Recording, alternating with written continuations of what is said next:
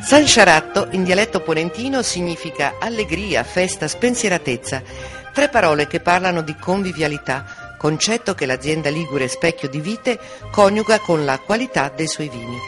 La produzione comincia nel 2003, ma ha solide radici nelle tradizioni della famiglia Feola. Negli anni '20 era il nonno Ferdinando a commerciare in vini dal magazzino in piazza del Tribunale ad Imperio Neglia, a 2 passi dal porto. Luigi e Nello, negli anni '50, raccolgono il testimone e a Diano Marina sperimentano la produzione di vini locali, guadagnandosi nel 1986 il premio Vermentino. Ora tocca a Mauro, enologo, diplomato alla centenaria scuola di Alba. Per me il vino era un destino scritto dalla mia famiglia. Mi ricordo quando andavo nelle vigne con mio padre e mio zio.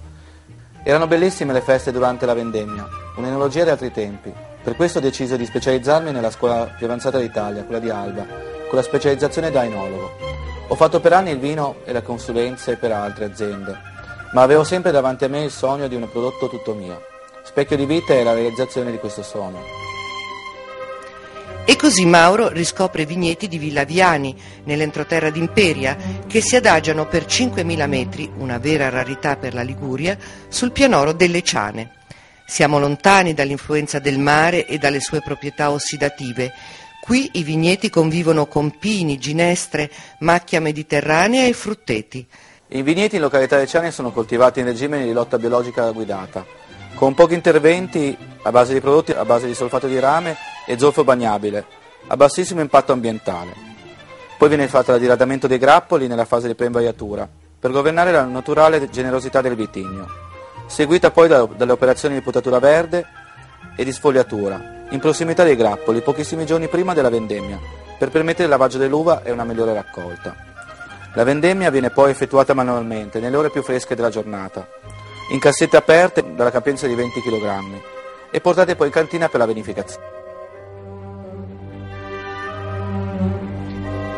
Un piccolo mondo antico si muove tra questi filari nei giorni della vendemmia. Si festeggia l'annata e comincia l'attesa per la vinificazione, lungo procedimento che termina soltanto quando tutte le componenti hanno trovato il giusto equilibrio. Ultimo passaggio, l'affinamento per 45 giorni in bottiglie coricate. Ed ecco il Vermentino Riviera Ligure di Ponente D.O.C. Sansciaratto. A seconda dell'annata se ne producono dalle 4 alle 5.000 bottiglie da 75 centilitri e 30 magnum da 150. Un vino intorno ai 13 gradi, di grande struttura, con profumi floreali e fruttati e con una particolare nota minerale. La fortuna del Sansciaratto è incoraggiante e così parte una nuova avventura. Un Rossese di dolce acqua D.O.C., frutto di un'antichissima vigna a Soldano, a ridosso di pini e ginestre poco sopra il paese.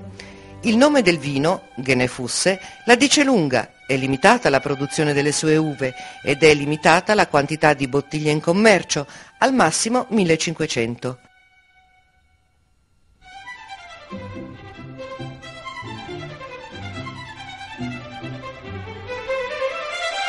Un vino dalla gradazione alcolica intorno ai 13 gradi e mezzo, color rosso rubino, di notevole struttura ed armonia, con fragranza di frutti di bosco e di rosa. Il suo abbinamento con alcuni piatti della tradizione ligure è assolutamente perfetto. Ma non finisce qui.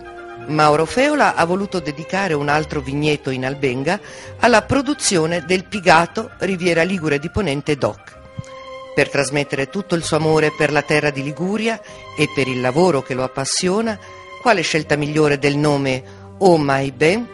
Un bianco di struttura, 13 gradi, bouquet floreale e fruttato con un sentore di pesco.